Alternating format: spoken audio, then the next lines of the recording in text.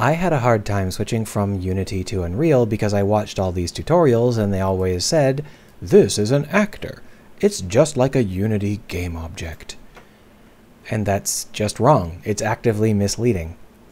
There's nothing in Unreal that is just like a Unity game object. If you have to think of something as a Unity game object, I would recommend thinking of scene components as Unity game objects. It's also wrong, but it's wrong in a way that's more obvious, so you can work around it easier. The basic issue is that in Unity, you can just nest stuff inside of stuff. You put a game object inside a level, then you put another game object inside that game object, then you put another game object inside that game object. But that's not really how Unreal is built to work. It's aggressively optimized, so it has a fairly shallow method of creating objects. You're not supposed to really nest them quite like that.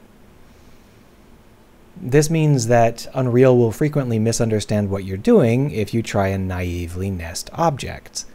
So your Unity workflows will work against you. In this case, for example, I've created this little spaceship.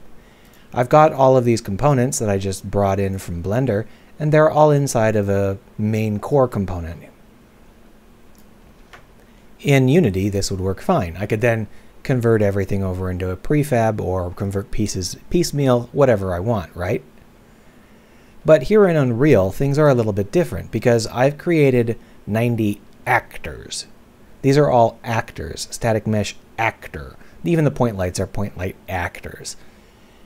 This is an issue because actors are buckets. So what Unreal is hearing me say is, I want to create 90 different buckets. Each of these buckets should have its own individual event system, because that's how buckets work. Now, the fact that each of these buckets only contains one very simple little scene component is irrelevant. According to Unreal, these are all their own buckets, and you don't put buckets inside of buckets. This means that if I were to, for example, grab the core object and hit Control-C, Control-V, I will get a copy of that one object. None of the child objects come with it. Similarly, if I were to delete that one object, none of the child objects get deleted. Unreal understands that we want these buckets to walk around together, but it doesn't understand that we want one bucket to be king bucket and the rest of the buckets to be inside that bucket. It's just not how Unreal processes things. If we want to see it more concretely, here is a bunch of the stuff that I got from Blender, just static meshes of all sorts. If I drop these into the level, they become static mesh actors. A static mesh actor is a bucket containing a single scene component. That one scene component is the mesh. It's rendering that one mesh. But that doesn't mean that the bucket is the same as a game object. And it's important to understand that if we're trying to nest things, we don't want to try and nest buckets. We have to understand that actors are not game objects. Let's take a closer peek. When it comes time for us to turn these ships into individual blueprints, we can do that by selecting all of these objects that we've put into the level and creating a blueprint right here.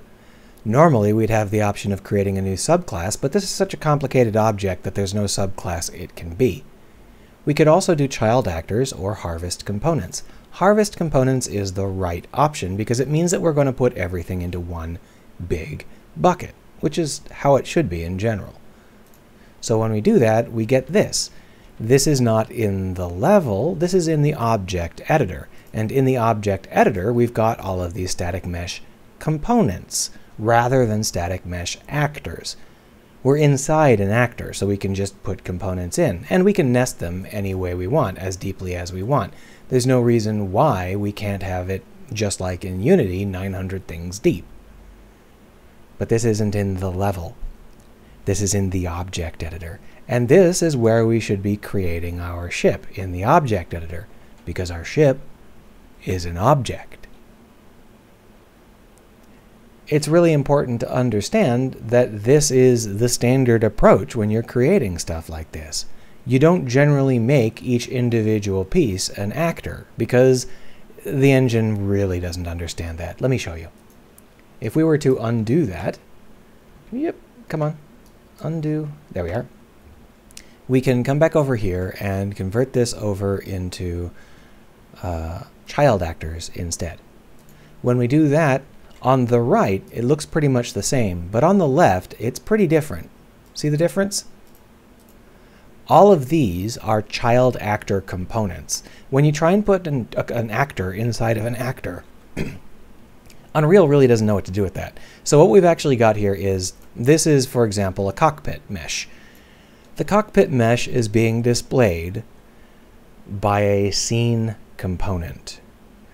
In order to put that scene component into a level, we put it into a bucket called an actor. In order to put that bucket called an actor into another actor, we have to put it into another scene component. So we've got a scene component in a bucket, in a scene component, in a bucket, which is obviously not the ideal solution.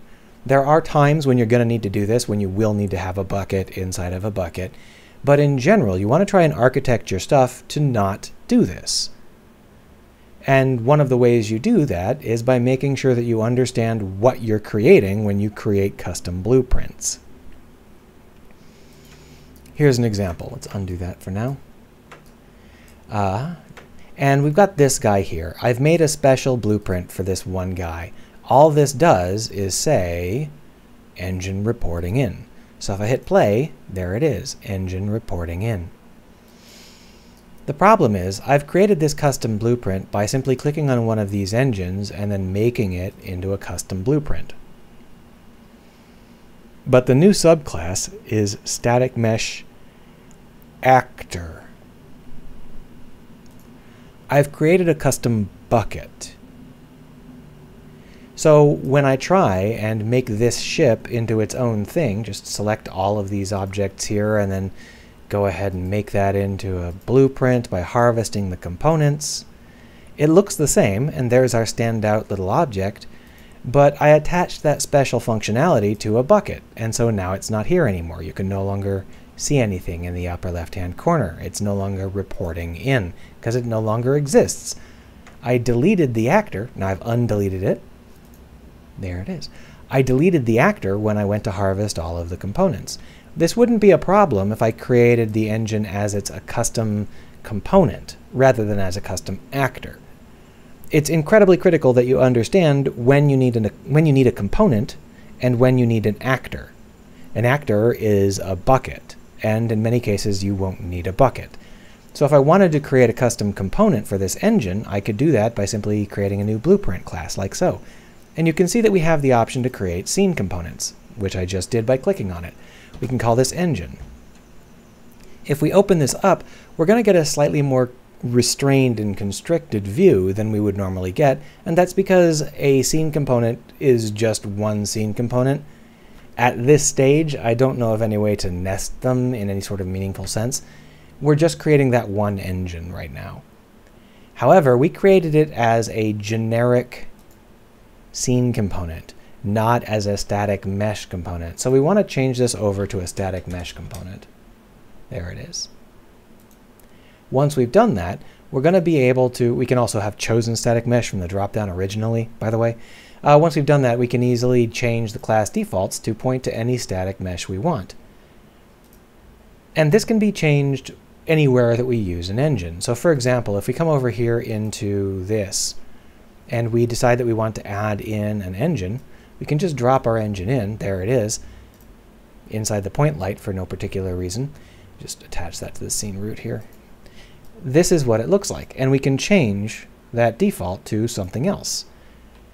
This is super handy because over here in the engine we can add variables like price, make that a float, and fuel use, and propulsion, and whatever else we want, right? And it can be a stand-in for any engine. So over here we could select, that's not it, there it is. Over here we could select this, and you can see that we can change the price and the fuel use and the propulsion as we see fit, as well as changing the engine to whatever we want and moving it to wherever we want it to be on the model.